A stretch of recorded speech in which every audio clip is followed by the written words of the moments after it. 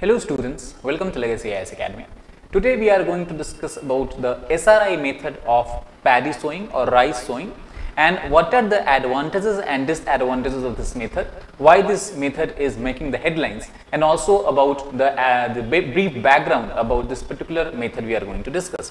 So first of all, the context in which we are discussing today's issue is because recently the state government of Punjab has started to promote this SRI technique of paddy cultivation, which is a technique used in the sowing phase of paddy. The main advantage this SRI system offers as compared to the conventional method of agriculture, rice cultivation, is that it saves much more water as well as labor cost, and thus farmers can have one more option of rice sowing in a year. That means instead of sowing two crops in a year or one crop in a year, farmers can sow 2 or 3 crops in a particular year if they move to the SRI method of rice cultivation. And also, if you look at the importance of rice cultivation to Punjab, we can see the Punjab is one of the highest producer of rice in India, and its growth has the cultivation of rice in the area has continuously decreased, but if you look at the production in the lakh tons of a number, it has continuously increased. For example, if you compare the figure between 2016 to 2020, the area under paddy cultivation has shrunk from 25.44 lakh hectares to just 21.29 lakh hectares. However, at the same time, the amount of rice produced has increased from 168 almost to 210-215 lakh tons. That is why any such method of rice cultivation which can save groundwater in Punjab must be researched and promoted in the state. The reason is also because Punjab is continuously having a problem of over exploitation, and that has caused significant decline in the level of groundwater in the state. Also, experts believe that this method is not only beneficial from the point of view of saving of water, but also beneficial for the soil, environment as well as farmers. So let us try to understand what is the system of rice intensification and how it has developed. So first time the system was used in the island of Madagascar, which is just off the coast of African continent, in the 1980s. However, once it became successful, it got popular and was adopted by many countries, and even today many countries, especially in the South and Southeast Asia, are using this method for cultivation of rice. Even in India, several states, for example Telangana and Andhra Pradesh, are using this method for cultivation of rice. The main advantage I will discuss that definitely it saves the groundwater, and if you look at the actual experiments that has been done in several parts of India, for example in some district of Gujarat, some district of Rajasthan, some district of Punjab and some district of Telangana, we find that around 15 to 20% of groundwater is saved, and at the same time the productivity of rice also increases through the SRI method. Not only this, the cultivation method also leads to substantial reduction in the investment on external inputs, which is very beneficial for the small and marginal farmers who are having a very large number in India. If you look at the data given by the research, we find that the SRI system uses almost 25% less urea fertilizer as compared to conventional farming. At the same time, it uses almost 15 to 20% of less groundwater as we have seen, and also it matures 10 to 15 days before the conventional method of rice farming. So that is why these advantages can be very beneficial for the small and marginal farmers, as it is expected that per acre their yield will increase by 20,000 to 30,000, which is a very significant sum. So how does this particular system of cultivation work? So this we can understand by breaking the whole process into 3 different stages. The first stage of SRI system is regarding the preparation of field. The first stage is preparation of field, where the field is prepared by undertaking plowing, where the soil and the upper layer and the lower layer of soils are continuously mixed with each other, and soil also becomes much more softer. And then after the plowing, it is followed by ledger leveling. Ledger leveling is a method of soil leveling where the ledger is used to ensure that everywhere we have a kind of uniformity in the level of soil, and that uniformity is maintained up to plus minus 2 millimeter. Once the soil has been prepared, then in the second stage it is the process of irrigation.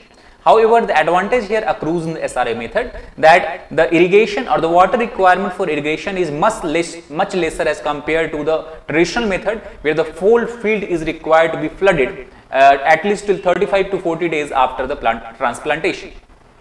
And due to low water requirement, it also has a much better efficiency as far as the production is concerned.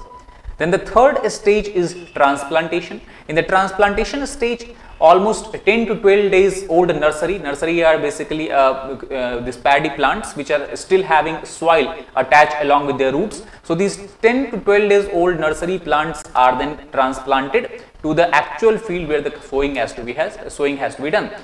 The effort, or it has to be ensured that when the transplantation is being done, the roots are also being transplanted along with the paddies, and they must be transplanted at a certain distance from each other. Basically, this is somewhere about 10 inches, and this has to be ensured by a device that is called as rope meter. This has a certain added advantage that we'll discuss in the coming slide. So these are the 3 stages of SRI system. So obviously question comes that why are we focusing on a spacing, as we can see from this picture here, in the SRI system. So the main advantage of spacing is that the spacing provides a very favorable environment for the growth and development of rice plants, because they have sufficient space, enough space, so that they can absorb all the different kinds of moisture, oxygen, water, and can grow in abundance. Then second, however, one thing we have to keep in mind here is that the seedling or nurseries that we are transplanting should be located very closer to the main field, so that the time lag between uprooting and planting can be avoided. The main reason is that because if the time lag is higher, it should be somewhere between 30 to 40 minutes, but if the time lag is higher than that, then what happens, the roots started to become dry, and then the plant, if it is transplanted, will not grow and will not give sufficient yield. So that is why it should be ensured that not more than 30 to 40 minutes time passes between uprooting and then retransplanting. The question comes that whether SRI system can be used, or this system can be used for transplantation of paddy in all kind of soil, or do we have a specific kind of soil requirement? So the answer is that as compared to conventional method of rice cultivation, the SRI system can be used in all types of soil, even including in such soils which are less fertile in nature, because obviously the water requirement is less and the requirement of chemical fertilizers is much lesser in this kind of plantation. Second is, in such soils the number of seedlings can increase to double. And the third point is that if we try to compare the growth of SRI system cultivated rice and traditional system cultivated rice, what we have observed that under SRI system only 2 kilograms of seed is required to grow a nursery for 1 acre. While at the same time, if you look at the conventional or traditional method, almost 5 kg of seed is required if you want to prepare nursery for 1 acre of land. So that is why we have discussed initially also that by using this kind of cultivation method, the input cost can be drastically reduced, which will be boon for the small and marginal farmers in India. Now, what about water requirements? So as we discussed, the SRI system uses 15 to 20% less water. The reason is very simple, because in conventional method of farming, we have to continuously flood the fields. How continuously flood the field? Because first we have to flood the field before transplantation. Then after 35 to 40 days of transplantation, you have to continuously keep the field flooded. And again after that, every week you have to fill the field so that the rice will have sufficient amount of water for themselves. But in the SRI system, irrigation is required only at intermittent basis. The reason is simple, because in this method, we are trying to maintain a balance between the soil moisture requirement as well as the oxygen requirement of the crop. Because the problem is that if we overflood or we flood the field completely, the roots of the rice will not have sufficient power to absorb the oxygen. It will not have sufficient availability of oxygen, and that will stifle the plant. And the experiment has been done in the Gurdaspur district of Punjab itself, where a very famous basmati variety of rice, Pusa 1121, was cultivated. And what we have found that instead of using 62 lakh liters of groundwater, which is generally used for the conventional traditional method of rice farming, the SRI system will use 50 lakh liters. So it is a very good saving, especially in the water stressed areas of Punjab state. So why especially this system is more important for Punjab? Because initially, as we have discussed, Punjab is the leading producer of rice in India, and not only that, the problem here is that due to continuous over exploitation of groundwater in Punjab, especially since the time of Green Revolution in 1960s and 1970s, due to this cheap supply of electricity, subsidized electricity, the over exploitation of groundwater has caused severe shortage, and this we can see from this given diagram here. What we can see, this is the map from November 1965, where you can see the large part of Punjab is colored in blue. Colored in blue here means that the water level is just at the height of at the depth of 2 to 5 meters.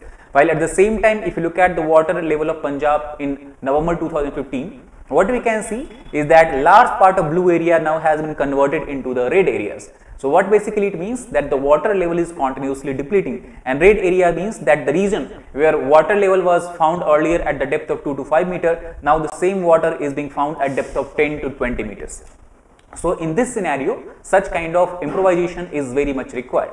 And especially if you look at currently the November 2020 figures, what we can see that 116 out of 138 agricultural blocks of Punjab is under dark zone or semi-dark zone. That means water stress is continuously increasing in these areas. And that is where, since SRI system, the cultivation of SRI system based rice have a quite strong root system, because very young plants are being transplanted, thus it also prevents lodging from rain or wind. That means if a storm comes or very strong rainfall happens, or we have this different kind of thunderstorms and dust storms, sand storms, it passes through the field, in such situation also the damage to the plants will be minimal in nature.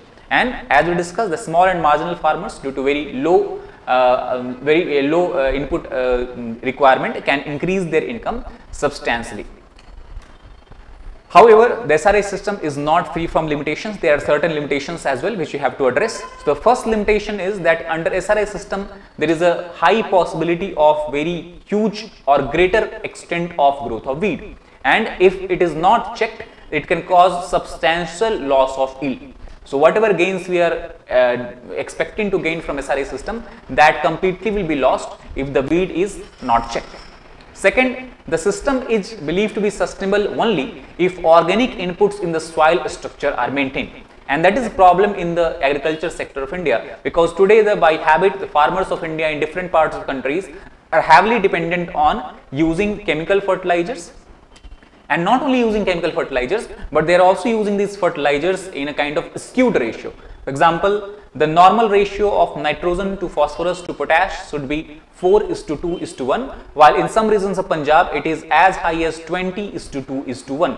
Such a skewed ratio of chemical fertilizer uses can upend the advantage which we are expecting from the SRA system. And that is why, since India is a land of diversity, this is true in the sector of agriculture also, in the area of the type of soil that is available in different states also. So instead of using a one size fits all approach, more research is required by the different states, by different state universities, agricultural universities, so they can understand the benefits and the advantages and disadvantages of SRI in different regions of India, and thus depending on that the government can take acquired and adequate step. So that is all about the SRA system of farming, the advantages, disadvantages and the limitations. Thank you very much.